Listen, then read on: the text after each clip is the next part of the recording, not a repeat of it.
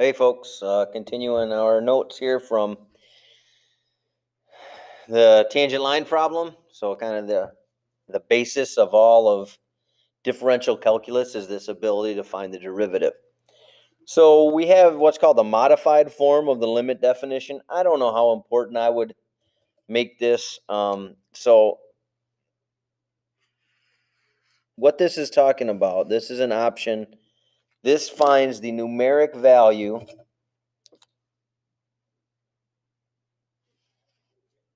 of the derivative. Okay, so I mean, if you want to memorize this, you can. I don't think I would bother memorizing it because we already kind of did this. The other option, if I want to find the numeric value of the derivative, that means I want to figure out what the derivative is, let's say at x equals 6. So what I can do is I can find the derivative and then plug 6 into that derivative equation, or plug 16 in, or plug 27 in. What this does for us, this eliminates the need to plug it in afterwards. We start off by directly subbing in what x equals c, or sorry, when x, whatever x equals c is, I would plug those in and then evaluate from there. So I'm going to do this example using the modified form, but if you don't memorize this, I don't think that it would cost you too much in the long run if you don't memorize it, because you could still find the derivative by definition. You'd get an equation for the derivative, and then you could just simply plug in that x value for x in the derivative equation. But we'll try it. Okay, so we want to find f prime of 1, which would equal then the limit. So here's our function. We want to find the derivative at x at 1. So I want to find the limit as h approaches 0. So here we are again. And the setup is, instead of being f of x plus h minus f of x, it just, you plug in the number right away for x. That's the only difference.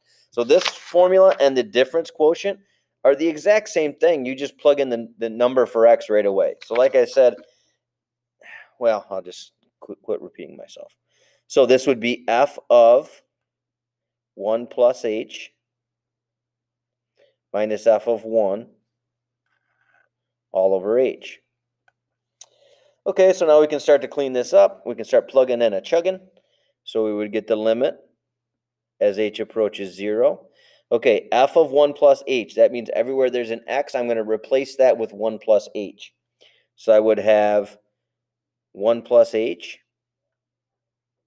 over 1 plus h plus 1 minus f of 1 means I plug in 1 to these. So that would be 1 over 1 plus 1 all over h.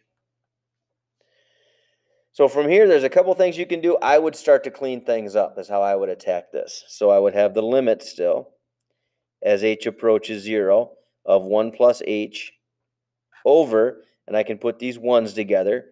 I'm going to put the h first. I guess it kind of goes the opposite of what it looks like on top, but that's the way I'm choosing to do it. Minus 1 over 2 all over h. All right, now hopefully at this spot, your math voice is screaming something. This is all that practice that we did with limits.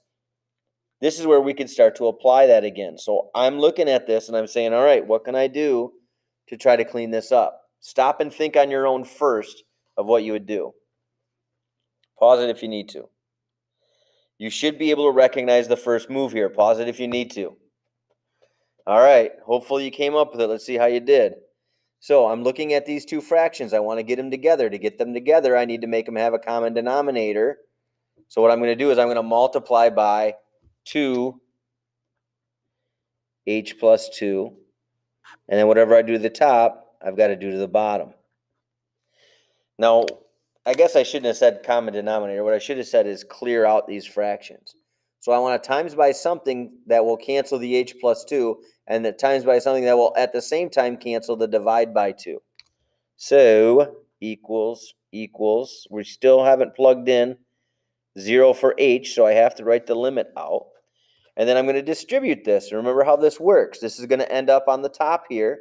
The h plus 2 part is going to cancel out. I guess I could kind of write it here. So I'm going to have a 2 and an h plus 2. And I'm going to have a 2. I'm going to have an h plus 2. Now in this case, the h plus 2 part is going to cancel out. And I'm left with 2 plus 2h. And then here, the 2 part is going to cancel out. Now, don't forget you've got this negative to deal with. So that's going to be minus h minus 2 all over. And then the denominator got kind of messed up. 2h times h plus 2 after I times those. Now, remember, when you multiply, you don't just, I'm just multiplying h times 2, which is 2h. If I wanted to distribute, I could, but I'm going to see if things cancel.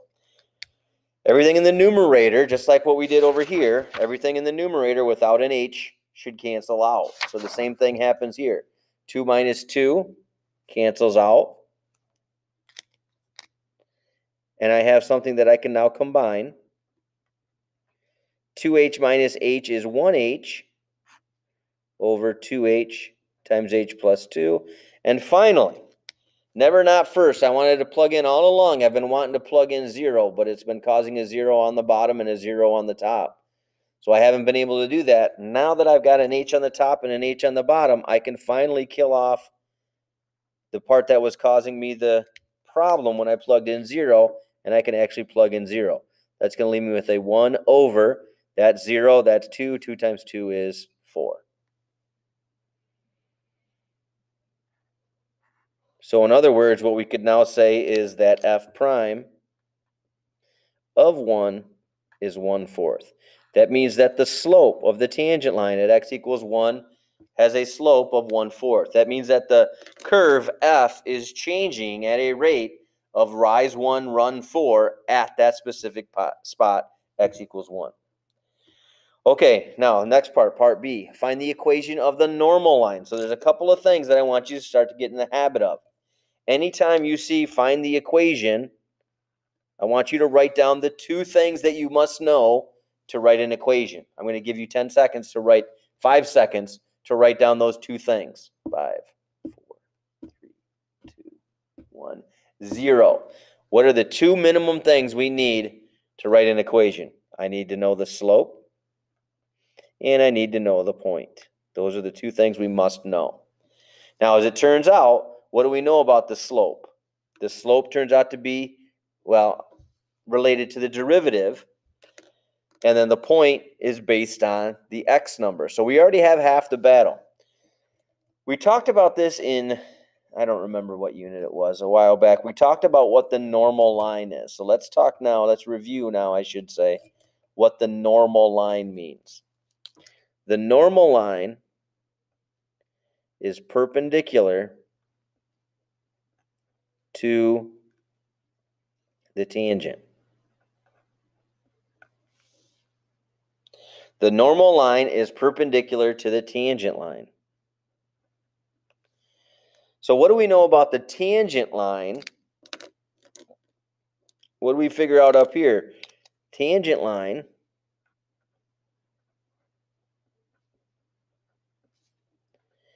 at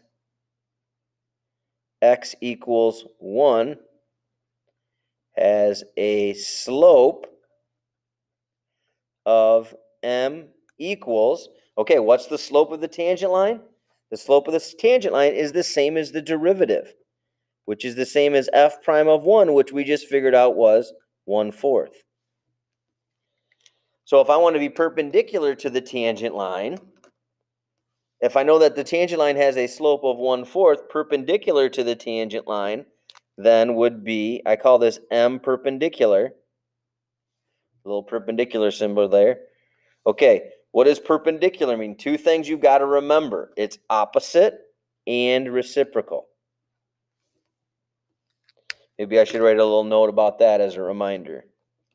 Perpendicular is 2 things. It's opposite and reciprocal of whatever you want to be perpendicular to. So if my tangent line is 1/4, then the opposite would be negative. Reciprocal would be 4 over 1 would be -4. Okay, so now I can go over here and I can fill in that my slope needs to be -4. But we still need a point. We still need a point here. So I somehow have to find a point in all of this information. Well, they told me the point. They told me half the story, at least, of the point. They told me that x had to be 1.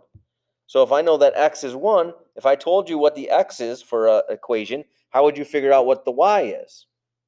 We'd plug it in. And we actually already figured that out over here, that f of 1 was 1 over 1 plus 1, which ended up being 1/2. All right, now we have all the information that we need. We can write our equation in, it just said find an equation. So we can write our equation in any form that we want. I'm going to choose Taylor form. I like Taylor form the best. That's y equals y1, which would be 1/2, plus the slope, which would be subtract 4, and then x minus x1.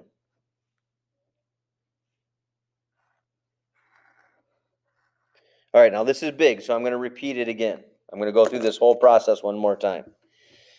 Find the equation, boom, right there. You should be thinking of two things. If I want to write the equation, I need the slope and a point. I need the point and a slope. I need the slope and a point. I need the point and a slope. Now, to do that, I'm going to go to the normal line. The normal line is something new, or a newish phrase that means perpendicular to the tangent line. So for us to figure out the tangent line, we had to go back and do our derivative, which luckily we did all the work on the derivative already. Going forward, we're going to learn a shortcut, so it's a lot quicker to find the derivative to these. But we found the tangent of the derivative by doing the derivative by definition. Tangent of the curve. I shouldn't have said tangent of the derivative. Tangent is the derivative. They're the same thing. So the tangent at x equals -1 had a slope of 1/4 because the derivative at 1 was 1/4. So now I can take the perpendicular to that, which is opposite and reciprocal, and then we could take the point and the slope and make them into an equation. Oh, and I found the point by plugging in x for 1. 1 for x. All right, so here's a couple of big ideas. There are two types of rates of change.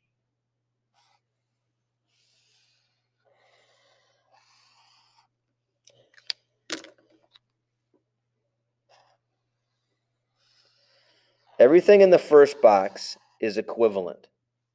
It's like if I said find the slope, if I said find the rise over the run, if I said find delta x, delta y over delta x, those all mean the same thing. If I said find the zeros, find the solutions, find the roots, those all mean the same things. So in the world of calculus, when we want to figure out the slope of the secant line, secant line is the line that has, the secant line is the line that has how many points? Has 2 points. Has 2 points. So the slope of the secant line, the slope formula, y minus y, they just did it in function notation, y minus y over x minus x, or this phrase, and I'm going to underline it, average, I'm going to do it in, I was going to do what would show up really well.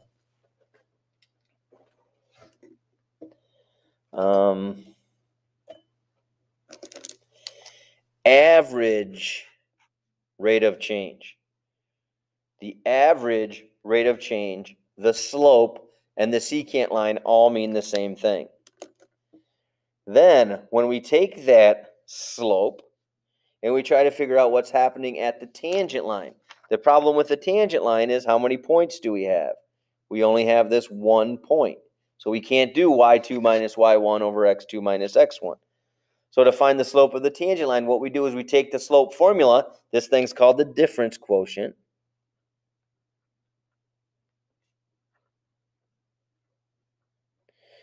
and we try to figure out what the limit is as h approaches 0 of the difference quotient. In other words, we take that second point and we just make it closer and closer and closer and closer and closer and calculate the slopes. We also call this f prime. We also call this the derivative. And then the big one is that we call this the instantaneous rate of change. The average rate of change is between two values. It's on average what's happening to them. Instantaneously is what's specifically happening the moment that you're trying to look at x equals c. These are worth memorizing. These phrases are worth looking at a couple of times. And I'm going to talk about them a lot, but hopefully you'll start to make the connection on what these three, because the wording will be different. The wording, one question might say slope of the secant line, the next one might write this, the next one might write this, and they all mean the same thing. Let me go back to this one, though. I do want to write a little note.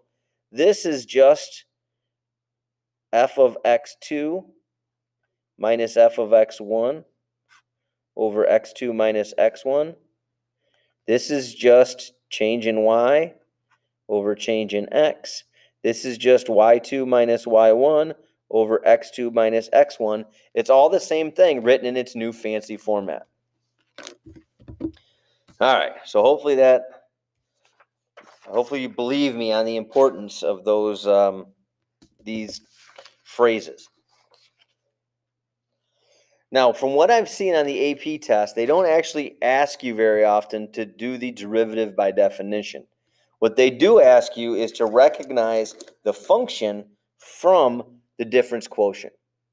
So what we want to do here is we want to identify, so each of the following represents the derivative of some function at some x equals c. Identify the function and what c is for each one of these, I call them difference quotients. All right, so what do you think the function is here? Well, I kind of look at this and I think back to this thing, the limit as h approaches 0 of f of x plus h minus f of x all over h. This is worth memorizing. That thing is worth memorizing. You use it a lot. So as I'm looking at this problem, who is the x plus h? I would say this is the x plus h. And then this is also the x plus h. So to me, I've replaced now this and this with x plus h. That means that the original function then was just 5x squared minus x plus 7.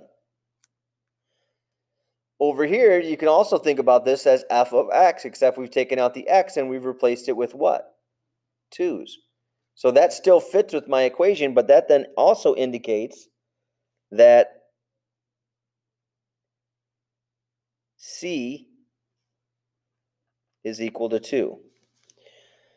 So what does this thing represent? This represents the derivative. I really wish I would have written this better. I'll try it over here. I'll try it on the next one. So let's just box this in. Technically, this is all we were supposed to do, is find f and find c. Okay, so what does this thing represent? This is equal to the derivative of f of x equals, all right, what's my function here? Well, I see this as the x plus h. So wait. What happened to the minus f of x piece? Well, this would be the same as saying,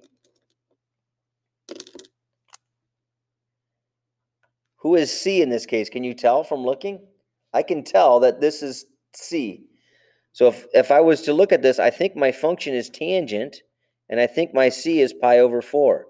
Well, what's tangent of pi over 4? Go to your unit circle. Pi over 4 is here. Root 2 over 2 over root 2 over 2 is 1. So sometimes it's a little harder to see, but I struggled to teach this because you kind of just look at it and you just know. F of x is equal to tangent of x at x equals what c value did they pick? Pi over 4. So this is the same as saying that limit that when you evaluate is the same as saying the derivative of f of x equals tangent of x at x equals pi over 4. Let's have you try one. Pause and do the next one. Okay, let's see how it went. So I know it's not easy, but it's also, I don't know, it's tough for me to teach because I think you just kind of can see it. This would say that my f of x is e to the x. Because it's e to the pi plus h, e to the pi, so e to the looks like my function. My c value would be pi. My function was e to the x. E to the pi is what I plugged in. E to the pi plus h is my first part of the difference quotient. And if this is a struggle for you, I'm happy to try to talk you through a couple more. I can come up with some more examples. Let's see if you can try the next one. Let's try to write the next one out, actually. This is represented by the derivative of f of x equals, okay, I'm going to have you pause here. Try to do this on your own. This is the derivative of f of x equals natural log of x at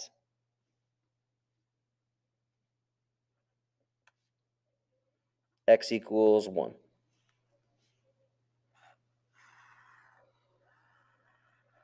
Now you might say, how is this true? How does this work? Well, I'll show you real quickly. Let's say that I actually tried to do the difference quotient on this function. So it would be the limit of natural log of 1 plus h. I knew I wasn't going to have enough room. The limit as h approaches 0 of natural log of x plus h minus natural log of x all over h, right? That's what I would get if I was doing the derivative by definition of the natural log function. Now we know that x equals 1, so these would become 1s. So then I would have a 1 here, and I would put a 1 here. And what have we learned that the natural log of 1 is? That's one of the two things they expect you to memorize. They expect you to know that e to the 0 is 1, and natural log of 1 is 0. So this is 0, so I get natural log of 1 plus h minus 0, which is gone, and that's where we got what we got. Okay, now we're going to talk about differentiability at a point. So before we talked about, last unit we talked about continuity at a point. So let's have pop quiz. What are the 3 things you need to prove continuity at a point? Go.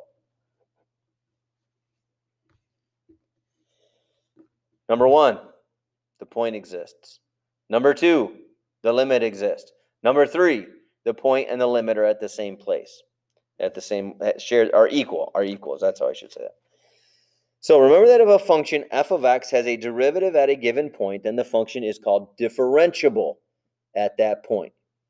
We also saw in example 4 how a function was defined, meaning and continuous, at x equals 2, but was not differentiable there. That's referring back to this function.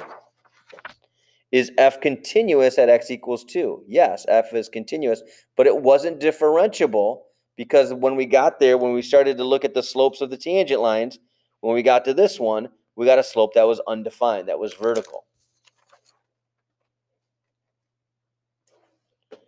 It turns out being continuous at a point is a necessary condition for differentiability at that point, but not a sufficient condition. In other words, what that means is I want to make sure that if I am continuous, let me try again.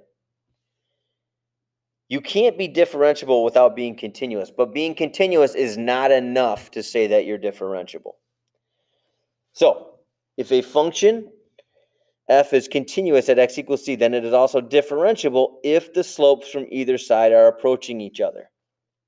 So, let's put a little highlight here.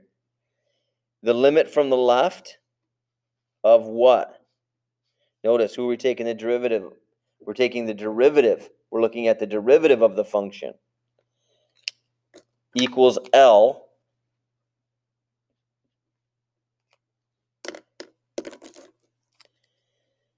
And the limit from the right of the derivative equals L. Then my function is differentiable at that point. Let me try that again. If I want to show that a function is differentiable at a point, I need to show that the one-sided derivatives, let's actually write that down. These are called one-sided derivatives are equal.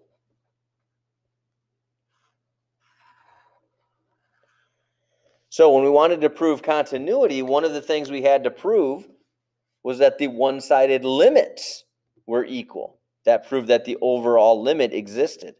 Now we're going to do the same thing with the derivative, but we're going to take it up a level. Instead of trying to show that the one-sided limits are equal, we're going to show that the one-sided derivatives are equal.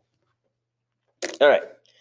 So in order to check, we need to check both the y values and the slopes as they approach each other. We must now define a new limit definition rather of f prime as a function rather than a function. All right, so for me to figure out if my function is differentiable, I have to check two things. I have to check for continuity, and I have to check for differentiability. So let's start with continuity here. So I would check the one-sided limits. Oh, no. Let's just, sorry. We're going to do that in a minute. We already know let f be a continuous function. So that's kind of boring. So I'm going to skip the continuity part. We're just going to focus on differentiability for these two. What is the limit of f prime as x approaches -1 from the left? Okay, so this is the function of all derivatives. As I come at it from the left, that means I'm going to look at this part. It means I'm going to direct substitute into here. We'd get -1. That'd be -3. That'd be +4. So from the left would be 1. Right? -3 + 4 is 1. The limit of f prime of x as x approaches -1 from the right. Now I'm attacking it from this side. Now I'm putting -1 into this. -1 squared is 1. Okay, so what does this mean? F is differentiable at x equals -1 because the limit of f prime of x as x approaches -1 from the left equals the limit of f prime of x as x approaches -1 from the right.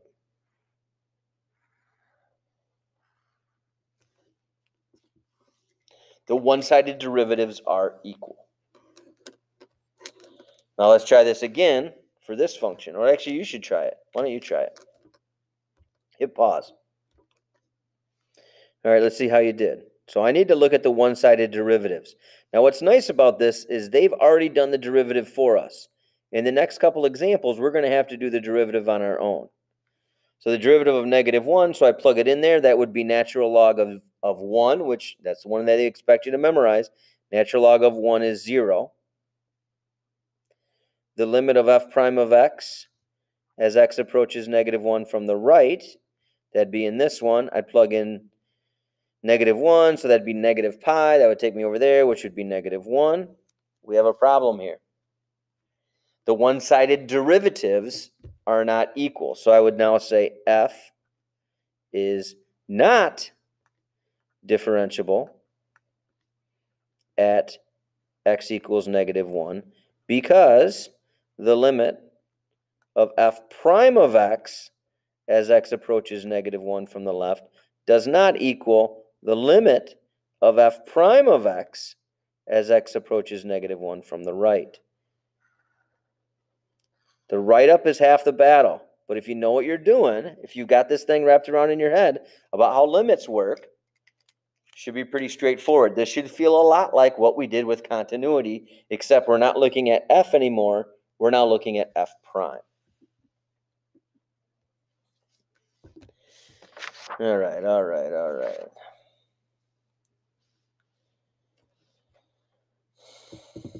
Where's the one that I wanted? All right, let's do this. Let me see here.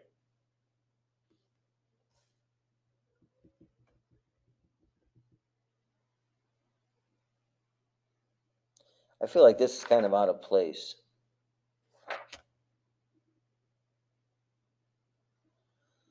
So this is another form of the derivative, This is another form of the definition of the derivative. So this is another way to look at it. Yet again, this is not one that I memorized, but it's kind of nice. It's fairly simple. It's actually kind of nice, but anyway, I don't think it's worthwhile to memorize a bunch of different formats, but it's up to you. So f prime of 1. So if I wanted to find f prime of 1 for this, I would do the derivative by definition, and then at the end, I would plug in 1. Or, as I'm doing the derivative by definition, I would plug in 1. Where did this problem go?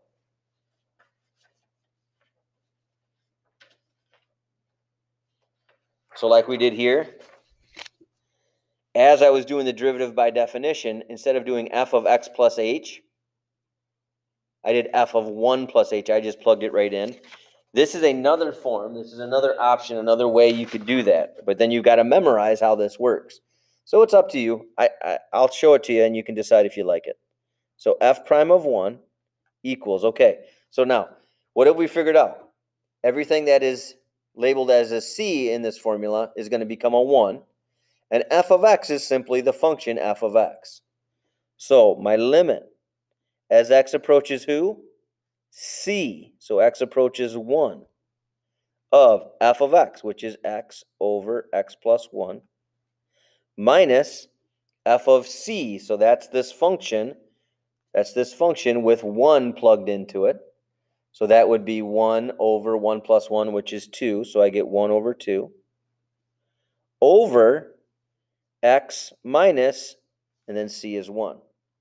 So if I plug 1 into this, never not first, you direct substitute, you'd get 0 over 0, which means that there's a hole. I expect you to know how to clean this up by now. So I'm going to give you 10 seconds. I want you to actually see how far you can get on your own.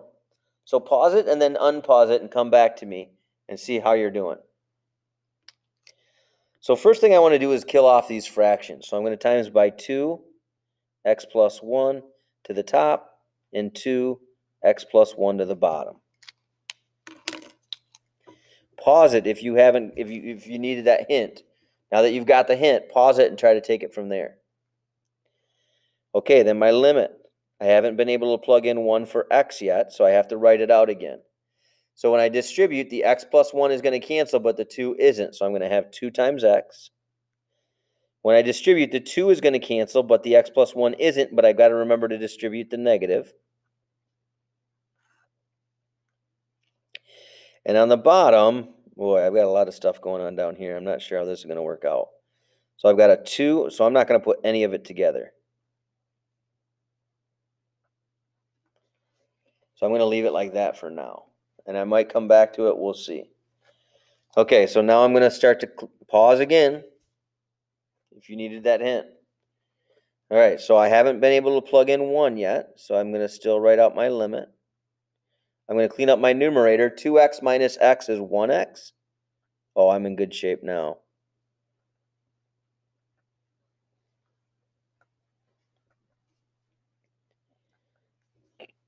What do you notice I have in the numerator and denominator? There's my problem. There's my hole. So that's going to leave a 1 on the top. Well, actually, I can just do that here. 1 over, I don't need this. And I can also direct substitute because we eliminated the problem. So that's 2. 2 times 2 is 4. I would get 1/4. So we have now proven that f prime of 1 equals 1/4 in an alternate method. I mean, that was the same thing we got when we did it by definition and then just plugged in the 1. So like I said, if you want to try it this way, go for it. If you want to try this format, yet again, so this is the application of it. What I'm trying to do is I'm trying to look at this and I'm trying to decide what my function must be to end up, and then what my constant must be. So kind of like what we did before, where we looked and tried to figure out, like what we did here, where we looked and tried to figure out what the derivative was. What we did here, what's f and what's c. Let's see if you can figure this one out on your own. What do you think in example 9a? Just try it, see what you think.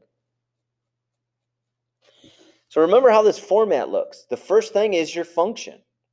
So the first thing is my function. So what's the first thing we see? X minus 2 cubed. So that's my function. So f of x is equal to x minus 2 cubed. Okay, then what is c? How do we figure out what c is? Well, c is, there's 2 ways to think about it. It's the number that you would plug in. Let's just think about it this way. It's the number that you would plug in here for whatever you plugged in for x. So if x is already, no, sorry. Let me try again. X minus c. So whatever's down here with x, that's what c is. So if this says x minus 5, then c must be 5.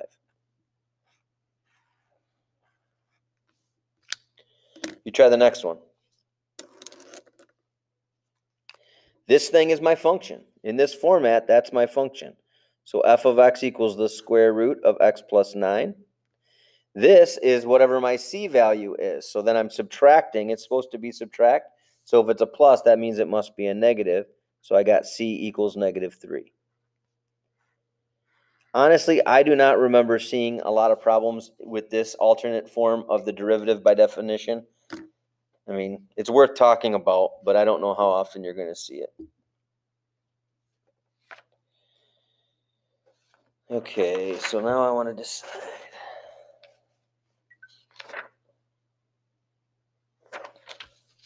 You know what? Let's stop here, and then I'll come back. No. I think this makes sense to do this next one. This next one is the one that I thought I was doing earlier. So I think it makes sense to tie it in here. Okay, so how do we prove? Remember how we proved continuity at a point? So how do we prove differentiability at a point? So what do we need to prove? Number one, you can't be differentiable if you're not continuous. So I have to prove continuity first. Number one, prove continuity. Okay, so then I'm not going to go over that again. There are 3 steps. I'll put it in parentheses. 3 conditions, we should call them, not steps. 3 conditions of continuity that you need to prove. And then number 2, I need to prove differentiability. To prove differentiability, I have to prove I only have one condition.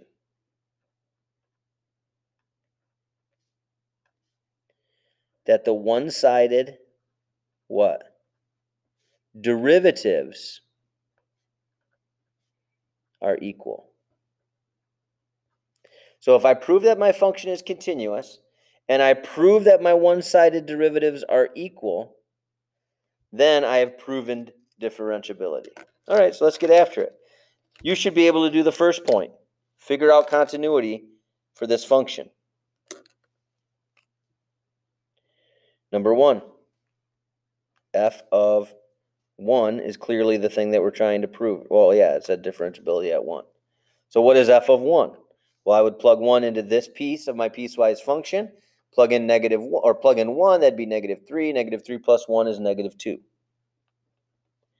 Number 2, the limit of f of x as x approaches where? As x approaches 1 from the left, and the limit of f of x as x approaches 1 from where? From the right. Remember how we do this. So I would look at the piece of the function that's coming at 1 from the left side, and that would be this piece, which we already plugged in, turned out to be negative 2. Then I would plug it into the piece that comes from the other side. So that's 1 minus 1 is 0. Negative 2 times 1 is negative 2. Yay, life is good. Therefore, my limit of f of x as x approaches 1 equals negative 2. So what can we now say? We can now say f is continuous at x equals negative 2 because f of 1 equals the limit of f of x as x approaches 1. Now this time I chose not to put the negative 2 in there. And I could have. I just chose not to. I showed my work over here that they're all equal to negative 2. That was my call, and I made it. All right. Now we want to prove differentiability. So that means I have to show that the one-sided derivatives are equal. So what is the one-sided derivative of this? What is f prime of this? Shoot, how much do I want to spend on?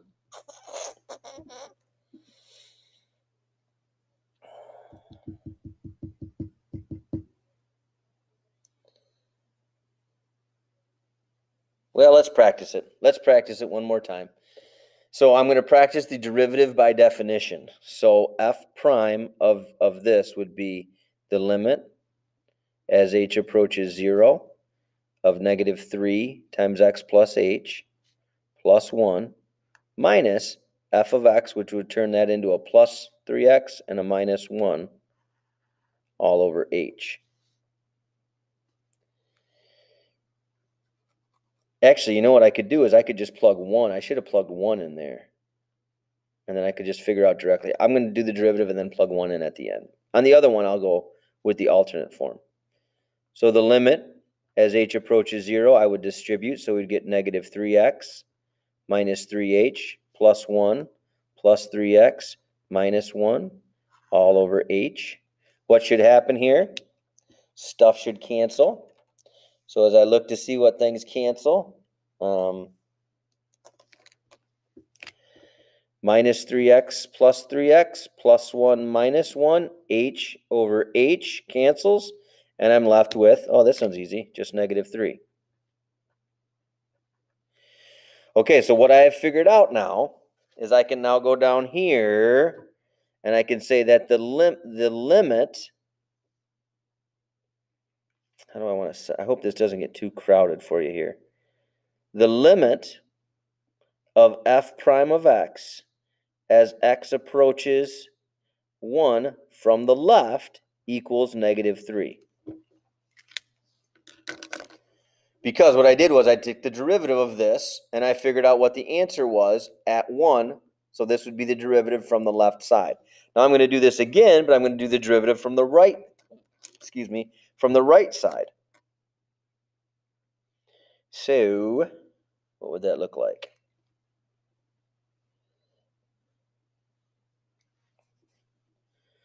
So now I'm going to do the limit as h approaches 0. Ugh, this one's going to be a little bit uglier. Why don't you try to do it? Pause it. I'll do it with you. But pause it. See how far you can get without me.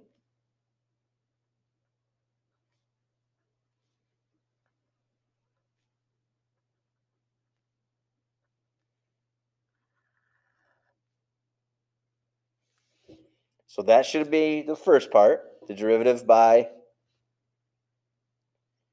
definition. So I took out all the x's and replaced them with x plus h. Oh, I said I was going to do the shortcut. Darn it, I should have put 1s in there. Dang it. Oh well. Too late now. Okay, so actually I'm gonna write it over the top. So that's not good for you, but it is good for me. I'm going to try to do it that way next year. So I'm going to put the 1 right in there. 1, 1, 1, and 1. So that's a 1. That's a 1. So I would then start to expand this thing, the limit, as h approaches 0. So you might be getting x's. Wherever you get an x is where I'm going to get a 1. So I would distribute 1 plus h squared. I'm not going to show my work on this. This is a 1, 2, 1. 1 times 1 is 1. 1h plus 1h is 2h. H times h is h squared. Minus 2 times 1 is 2. Minus 2h.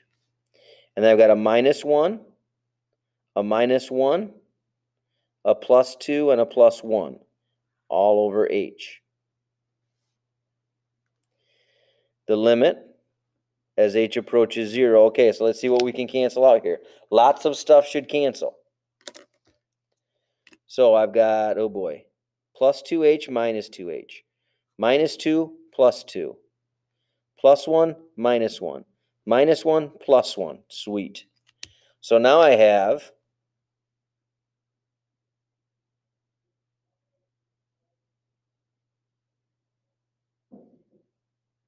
wait a minute.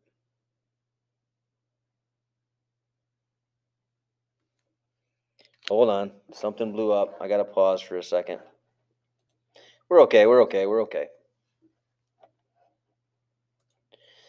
So then what am I left with? I'm left with h squared over h, which I can kill 1h,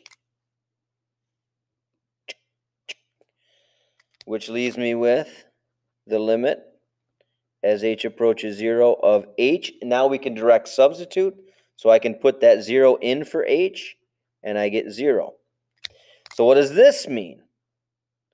This means that the limit of the derivative as x approaches 1 from the right is equal to 0. This is a problem. Now, this will be a lot easier. Those who have taken physics and already know the shortcut, we're going to get to the spot where we can do this all by the shortcut. I wanted to do it the long way one more time. But what we've now proven is that the limit of the derivative, the one-sided derivative from the left is -3. The one-sided derivative from the right is 0. Our graph is not smoothly connected. So this side of the graph comes in at a slope of -3. This side of the graph comes in at a slope of 1. Now they hit, but we have what's called a sharp turn at that spot, sharp turn. So even though f is continuous, I guess I got to write it way up here in the corner. F is not differentiable at x equals 1 because the limit of the derivative as x approaches 1 from the left equals -3, which doesn't equal 0, which is the limit of the function of the derivative as x approaches 1 from the right. So I'm guessing we might have some questions in class on this one. So feel free to talk a little bit more. We'll try to find some examples to do together. But this is where we're going to stop here today.